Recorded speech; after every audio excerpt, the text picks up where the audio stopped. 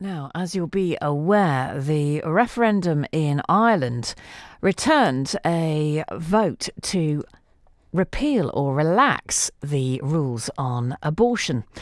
And voters overwhelmingly decided to repeal the Eighth Amendment, which only permits terminations when a woman's life is at risk.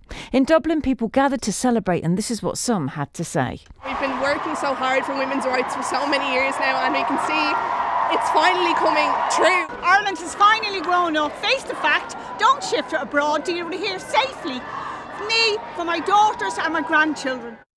More than 66% voted in favour, and even Nottingham played a small role, with the University Students' Union in Nottingham offering bursaries to Irish students so they could travel home to vote, regardless of which way they intended to vote.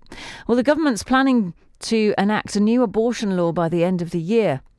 The proposed legislation would allow abortions during the first 12 weeks of pregnancy and up to the 24th week in certain circumstances. The Prime Minister, Leo Varadkar, said the result marked an historic day for Ireland. I think what we've seen today really is a culmination of a quiet revolution that's been taking place in Ireland for the past 10 or 20 years. The people have said that we want a modern constitution for a modern country, that we trust women and we respect them to make the right decisions and the right choices about their own healthcare. Well, anti-abortion groups have called the referendum result a tragedy of historic proportions. Liam Gibson is from the Society for the Protection of the Unborn Child. Good morning, Liam. Good morning. Were you expecting a vote quite as strong as this? Certainly, this one's completely contrary to everything that we had, all the feedback that we were getting on the ground. So it actually comes as a bit of a shock. But certainly it doesn't. It's the vote itself. It doesn't change the fact that every human life has a value, and human beings have an inherent right to life, which governments and states can recognise, but they cannot dismiss. What do you think? Why do you think people voted in the way they did? Because 66% of voters obviously don't share your view on that. Clearly, I'm sure there's lots of different reasons why individuals voted the way they did.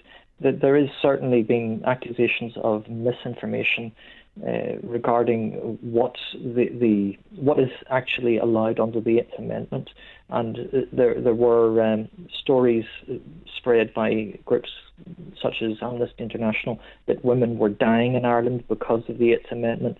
Women were being sent to prison because they had an abortion unlawfully. Both of those two things are untrue. The Irish maternal healthcare is actually better than the UK's standard. It is true, though, isn't it, that many young women and older women in Ireland have travelled abroad. So it is a fact that women are having to go to extreme lengths to get terminations. Do you think the fact that it happens has been just a reality check for those voting?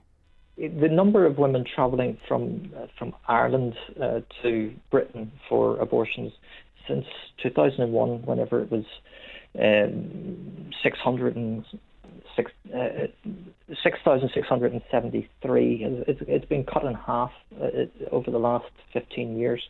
So there's not an increasing demand for abortion. If anything, the demand for abortion has actually decreased. That's due in part to better provision for women who are in crisis pregnancies, and also better understanding of the humanity of the unborn child and actually what abortion does to women themselves, which is something that's, after 50 years of abortion in Britain, we know exactly what abortion does, both mentally and physically, to women.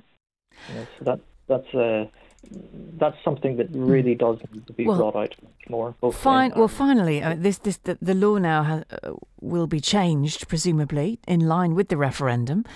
Will you campaign still, or is this over now? We've been campaigning. The Society for the Protection of Unborn Children is the oldest pro-life group in the world. We were founded in 1966 to fight the David Steele's Abortion Act. We haven't gone away, and we're not going to go away in Ireland either, because we've lost this referendum. This is a very tragic situation. The Irish people, in full knowledge of what abortion does to children, to women, and to a society like Britain, have decided in cold blood to make this value judgment on children who are considered to be imperfect.